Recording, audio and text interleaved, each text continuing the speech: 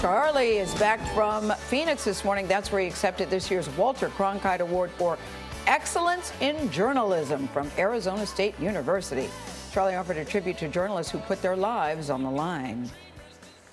I dedicate this award with some respect for the men and women who go into harm's way, into dangerous terrain, where respect for a free press may not be protection that we hoped it would be. They risk their lives and they give their life, often in horrible ways. It is not new, but it seems more frequent. And each life of a journalist lost in doing what he or she loved to do is a painful reminder of the price that we pay to live in a free society.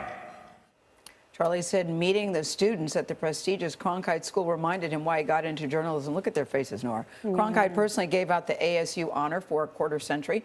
Past winners include Charles Osgood and Bob Schieffer. So certainly well-deserved, and you're in good company, my friend. Yeah. Congrats. Congratulations. Yeah, what was it like meeting with the students? Because I would imagine as great as it was, I'll bet that was a highlight for you. It was, indeed it was. I mean, this is a very good school, by the way, of journalism.